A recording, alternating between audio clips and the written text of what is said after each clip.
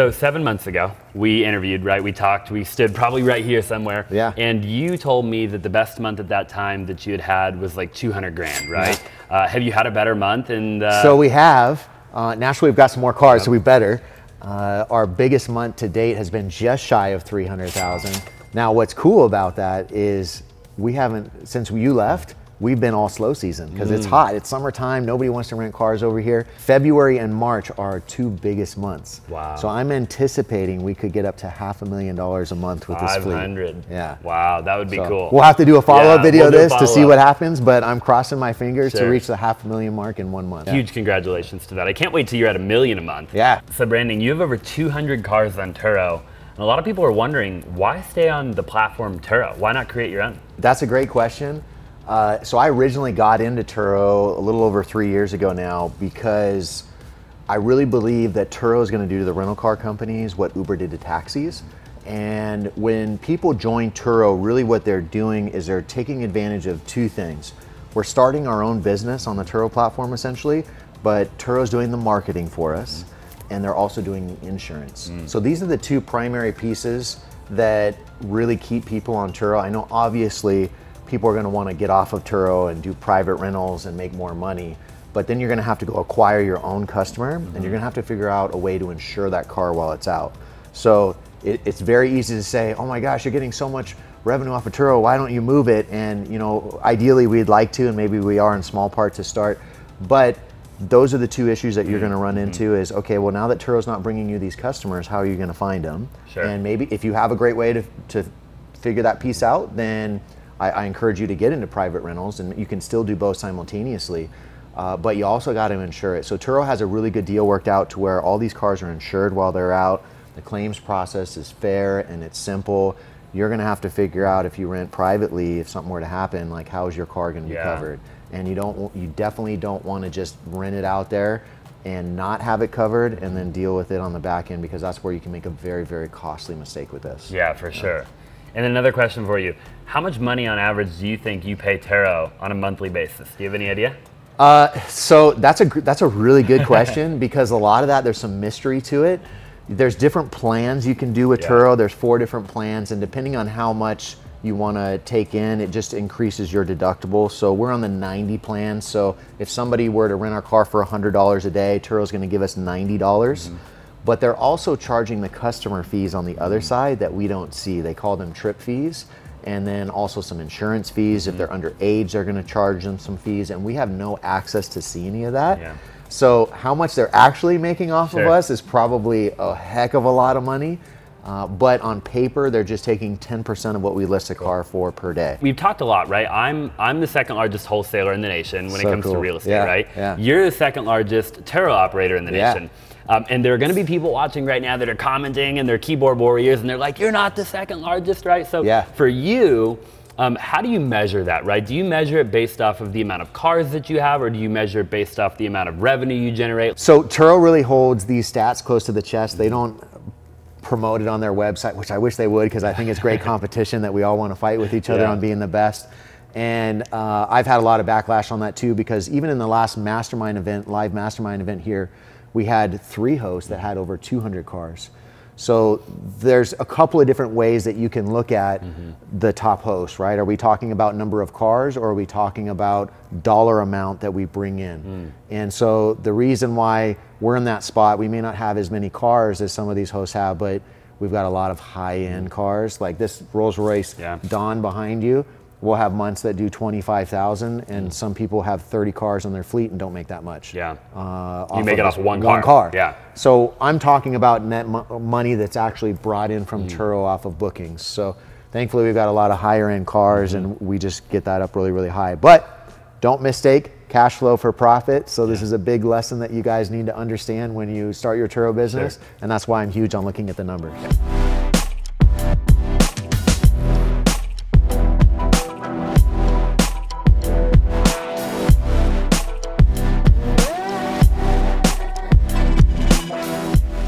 You recently did kind of like a merger. Talk to me a little bit about that. There's really 2 big stages with Turo. The first one is just managing a fleet by yourself.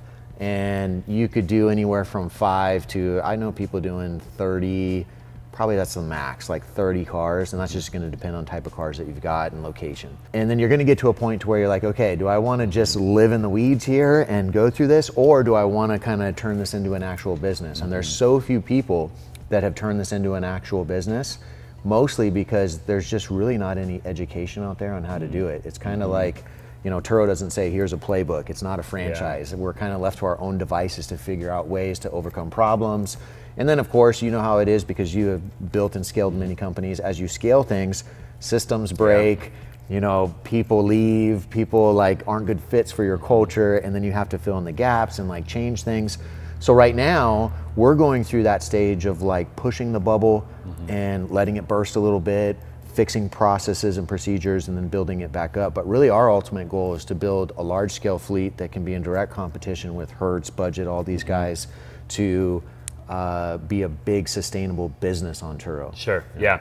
So in doing the merger basically then and acquiring a bunch of the co-host type stuff, like what additional staffing did you have to get? Like obviously we're in a huge operation right now, you know, 200 cars, you know, talk to me about staff. Like what does that look like? Yeah, so the biggest thing that you guys need to understand when you're growing this that I've learned across the way is you have to have metrics that tell you when it's time to do something, right? Instead of just letting things fall apart and letting it go haywire and causing chaos, instead you look at like I'm a numbers guy, so I look at actual metrics and I go, okay, this is going to tell me when to do this. And I think the thing that I like to compare it to the most is like being in a jumbo jet, right? Imagine flying a jet and none of the buttons are labeled, right? You have no idea how to do anything. So what I've been trying to do is as I grow this, I want to have a metric for everything, right? Like how long does this tire last on this car versus another car, right? With sports cars, tires are going to last less as a economy car, right? And then with an economy car, they're going to be cheaper. My ultimate goal is being able to create a spreadsheet to where I can answer the biggest question people ask on Turo. What car works? What car works on Turo? This is what everybody wants to know. And unfortunately, I can't give you an answer because of all these different variables. So what I've been working on is creating like the ultimate guide and the ultimate spreadsheet to be able to put in all of the data and then go, boom, that's the right car for me. Or it's not, stay away from it, don't touch it, and that's really just gonna depend on your plan, your location, your finances, all these different things. So that's what I've really been working on right now. That's what's been helping me scale for my particular goal, but I've also been trying to expand it to giving other people the ability to do it. I hope you're enjoying the business tour so far. Really quick, if you wouldn't mind, if you know of a business that you think would be a really cool tour, or if you own a business that you would like to get featured, all you have to do is text 480-418-5339, the word business, okay? Again, 480-418-5339, the word business, and we'll see if you qualify or if the business qualifies for us to go ahead and tour it. Now let's just go ahead and get back to the tour. We're standing here in front of the Huracan. We also got the 488 here. Yeah, the fun stuff. The fun stuff. And you have a green Huracan as well. We do, a convertible. A convertible. It's in the shop right now. It is, so of 200 cars that you own, right, what is the highest revenue earning car that you have? So it's changed from year to year. Last year, it was actually our green Huracan. And this year, it's this 488. And is that just because the green one's been down? Well, it's a combination of things. It's the green one's been down, and this one, there's not really any competition in the market. So if somebody wants the creme de la creme Ferrari, this is it. What does the 488 bring in on average? The cost to acquire a car like this is going to be $250,000 to $300,000, and we'll charge around $500 to $900. That's the spread per day. Okay. They get 100 miles with that. Anything that they go over, they're charged per mile. How much per mile on a car like that? So the way that that's calculated is if this is $1,000 a day and they get 100 miles, that's $10 a mile. Okay. Right. Yep. So they just divide the two, and that's why everyone is different. The higher dollar the car, the more expensive it's going to be because of that formula. How long have you owned the 488, for example? We haven't even had, I'd say we're getting close to about a year mark with that car. And if you just ballpark, over the last year, on average, all of the seasons combined, weekdays and weekends, everything combined, what is the average monthly income on a car like that? You're going to be 5 on the low end and 25 on the high end. Okay. I know that's a big spread, but there's so many different, again, there's so many different factors that play into it. We were just talking about our green Huracan. That was our biggest money maker last year. It's been sitting idle for 3 months because of one little thing that it took us so long to diagnose and fix. We're talking about a $100 part. For sure. But it took 3 months to find that part, so there's a potential of $75,000 in lost revenue. You know, you obviously have 2 full-time mechanics. Yeah. You have 4 porters now. Yep. And then you've got somebody that sits up at the front there. Yep. Is that pretty much the most of your employees at the moment? Yeah, and then I work on buying and selling cars, and then through a merger that we just recently did, we've got 2 other people that are working on building up our courses and things like that, and a videographer that follows me around, that we make videos to kind of promote what we're doing. So that's the whole team. Yeah. And as you grow, like the team, you got to bring people on. Sure. And when you feel that pain point, you go, it's time, I got to hire somebody else. So what are the porters actually doing? Like, what's their day-to-day look like? Yeah, so they get here early in the morning, they get ready for the day. So we do handwritten cards to all of our customers that we put inside of the vehicle. So they're prepping for the day. They're looking at what do we got to deliver, what's coming here, how do we set that up. So we try to stay on top of things instead of reacting as they come. And so they'll wash cars, they'll check in cars, they'll check out cars. Sandra up front does all the communications with customers, so they'll communicate with Sandra. So it's really just facilitating all the transactions that we have on a daily basis, because there's cars coming in and out of here constantly. Yeah. Like constantly. Like right now they're all on the outside trying to do it so that we can film this, but otherwise it is a crazy zoo in here, and people are running around like crazy. And they're driving cars around too, right? Like they're taking cars to the airport, they're picking them up from the airport, they're dropping them off. I mean, they're all over the place. Yeah. So one main question that I would ask yourself right away if you're going to start a Turo business is, am I close to a place where people come in? And look at where all the rental car companies are, right? They are in by the airport, right? So if you're not close to a major airport, you might want to reconsider doing a Turo business because of the traffic that you might not get connected to. Yeah. So with us, we're about a 12-minute drive from the airport. We should be closer. I wish we were closer. Our next facility will probably be right next to the airport, and that's where most of your bookings are going to come from. All right, Brandon, we're standing in front of 2 G-Wagons right now. We got another G-Wagon over here, and I'm noticing by all of the headlights, we don't have any of the newer G-Wagons, so talk to me about that. So G-Wagons are awesome. People love G-Wagons. So, I mean, they're fun to drive. They look pretty unique and cool. They've got a lot of fancy gadgets in it. It's a Benz. People love Mercedes, and so people love G-Wagons. The problem with listing G-Wagons on Turo is, I mean, just by default, SUVs depreciate very quickly, all the way to 0 in the graveyard. And when it comes to a G-Wagon particularly, because of their popularity right now, most specifically because of tax incentives that they get for just depreciating the whole asset right away, it's driven up the prices on all the new G-Wagons. So there's some people that are paying $30,000, $40,000, $50,000 over MSRP to get an already expensive $200,000+ G-Wagon. And when you're listing a car on Turo, that like skeleton in the closet is depreciation. And this is probably the biggest quicksand for anybody that's going to get into Turo, is not paying attention to depreciation. And you have got the market can do crazy things. Just cars naturally fall into certain trends. The nice thing about these old G-Wagons is once they've kind of taken a few year dip, they do this curve where they just kind of stabilize and they just go down a little bit.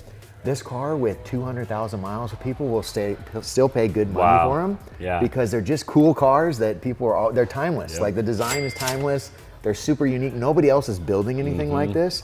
And so of all the SUVs that exist right now, these are going to hold their value the best. Really? And that's why we've got 6 of these. With G-Wagons, you get a lot of broken windshields because the window, instead of it being like this, is like that. So when a rock hits it, it doesn't ricochet off. It just goes bam and plants right into the window. And so you're going to get a lot of windshield claims off of this. What are you using to build out each individual P&L? Like quite literally, are you using QuickBooks? Like how are you doing it? Yeah, so that's an amazing question. And this is something, don't even start in this business unless you're going to watch your numbers, because it will definitely lead to chaos. I use a couple of main platforms. The first one that I use is QuickBooks. Yeah. I mean, a lot of people have fancy accounting firms and accountants. I have none. I have a $40 QuickBooks subscription and I have everything built out with that. I have it completely dialed in and built out for this business to where I can input numbers and it spits out certain KPIs for me. Sure. And then the other main platform that I use is Monday.com. Okay. And for those of you guys who aren't familiar with Monday.com, It's a very inexpensive platform where you can build out your own CRM from scratch. So I have built out that complete CRM to be able to track maintenance on vehicles, depreciation on vehicles, whether a vehicle is making money or losing money, with all factors involved, and I've built all of that out. I would strongly encourage people not to pawn off their numbers to somebody else. Yeah.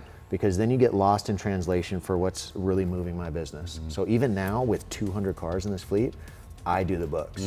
What would be the type of car, or like the maybe category of car that you would recommend for a starter? Yeah, it's a good question. It is the most frequent question that I get. You know, Brandon, what kind of car do I buy? And if I had to give you a short form answer that applies to the most amount of people, I would say stick to the economy cars. Economy cars on Turo in our market here are gonna be at an 80% utilization. I call them rabbits. They're just gonna be out every day making money. They're cheaper to maintain. It's easier to get parts. They're less likely to go down to recalls because the manufacturer puts a lot of money in development of it, because they know they're building a lot of them and they don't want them to go out and go down and have to pay for warranty work. I would say stick to economy cars that are easy to find, that you know you can service. With the case of Fiats that we've got 60 of them, because if they were to turn around right now and look at parts, like I could probably build a Fiat from scratch with the parts that we've got. Yeah. You know, so that just makes it efficient for sure. me to, boom, one's down, let's fix it. Or one's down, let's move them to another one. So you got it, like the key is to find the cars in your market that work, and then make sure that you have a bunch of them.